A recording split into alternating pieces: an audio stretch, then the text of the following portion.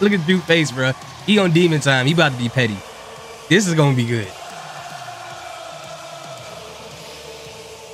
Speaking of demon time, bro, why in the world? And I get that Seth Rollins wears some crazy stuff. Why they got my man dressed like an evil snow angel, bro? What is going on with this fit, bro? Like, he look like a snow angel that got bit by a vampire. But hey, you know what? It probably is way more than I can afford, and it's something I definitely can't rock. So I guess I can't talk too much. It still look crazy, bro. I can't help it.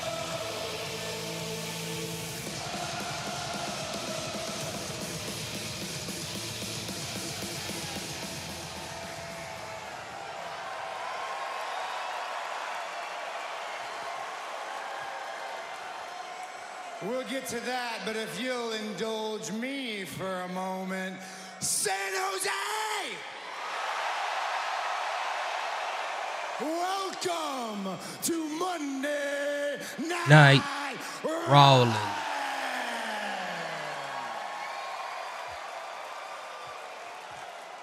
And the congratulations are in order for Drew McIntyre.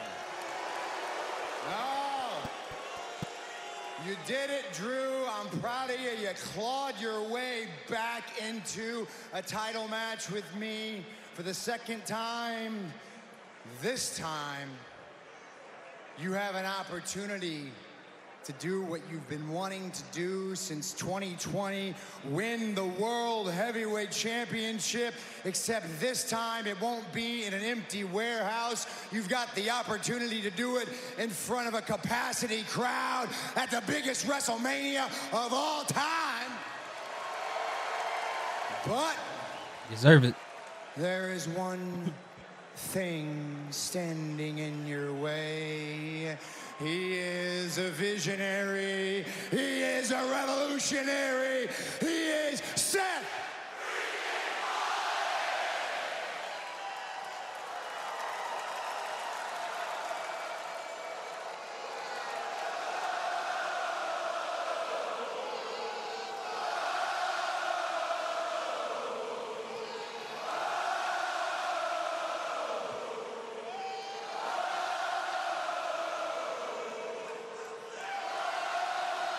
You're right.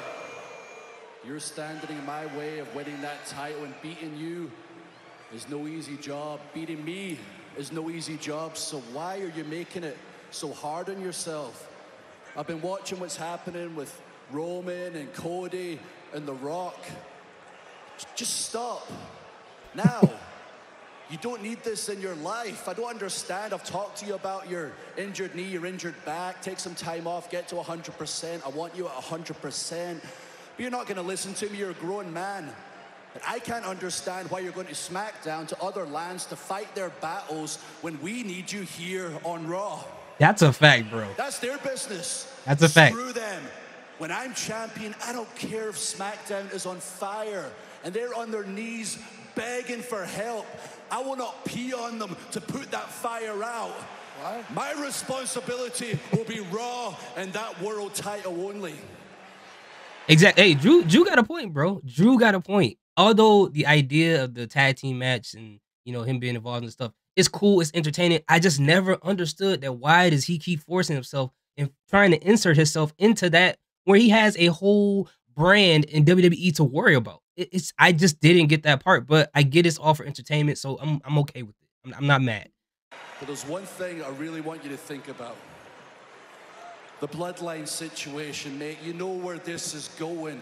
Don't keep going down this path. We know the outcome. It's happened time and time again. It's happened to me personally. You pushed them too far. Guess what's going to happen in our big match at WrestleMania? We're going to put on a killer match. They're all going to be on their feet. They're going crazy. They'll hit the ring. They'll cost you the match, and it'll taint my victory. So please, for your sake, for my sake, back off. Drew speaking facts, man.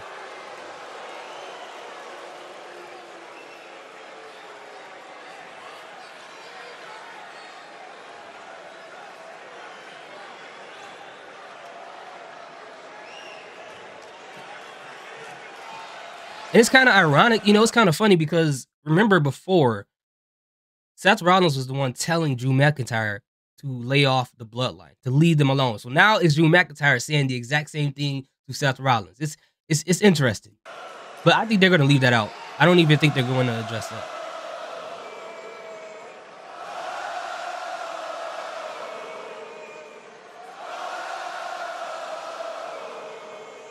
Who is that? Y'all hear that guy? I respect everything you just said, but respectfully, some risks are worth taking. And look, I'm gonna be straight with you, man. You've known me for a long time. You know what I'm about, so you know that every single thing you just said, I have thought about. I have replayed it over and over and over in my head, all the negative outcomes. That's why I'm the architect. That's why I'm the visionary. And the truth is, Drew, you might be right. You might be right. My knee, it may not be ready. My back may give out. The bloodline may leave me broken in their wake, just like they have everybody else. And WrestleMania, it might be an easy night for you.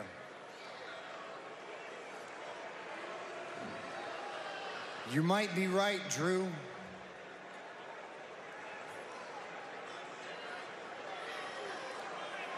But what if you're wrong?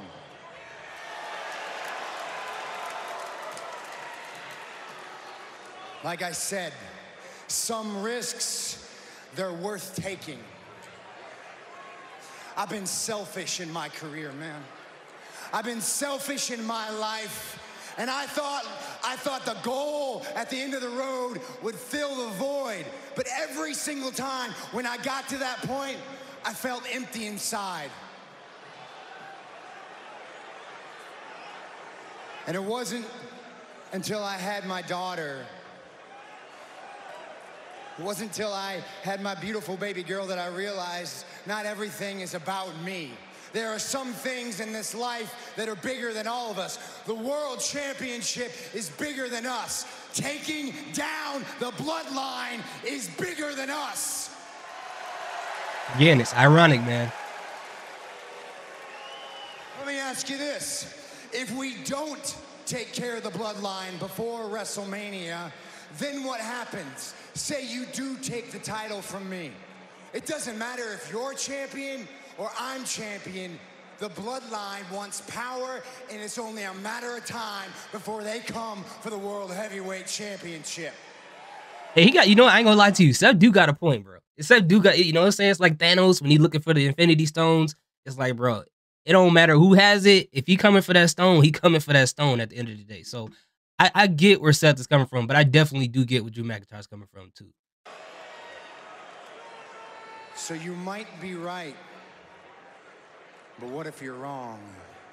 What if my knee is 100%? What if my back is ready to go? What if we can rip the bloodline apart once and for all and secure the future of this industry?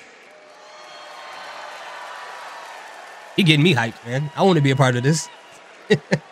Because if we can do all of that, then at WrestleMania, Drew, it's just you, me, and the World Heavyweight title. Y'all got a couple of weeks to do it. How y'all gonna figure this out? I told you this before, Crown Jewel. I'll tell you again. May the best man win.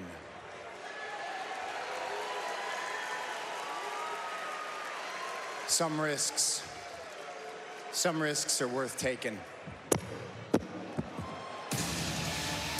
Hey, man, he made me want to get up and do something in my life. I ain't gonna lie to you. That was very inspirational. But at the end of the day, it is confusing that, you know, he first thought about trying to have this match with Cody Rhodes and he didn't get rejected. So it did look like that, oh, if Cody didn't want me, I'm going to try to insert it. But if this is his motivation, it's to take down the bloodline before they become a problem so that him and Drew McIntyre can have a fair fade so everyone else could just have a normal match without worrying about the bloodline interfering. I rock with that. I'm still leaning more on Drew's side, but I get where Seth Rollins is coming from. And, you know, he still looked like an evil snow angel. But anyway, what do you guys think? Let me know in the comment section. I greatly appreciate you guys for watching. I love you.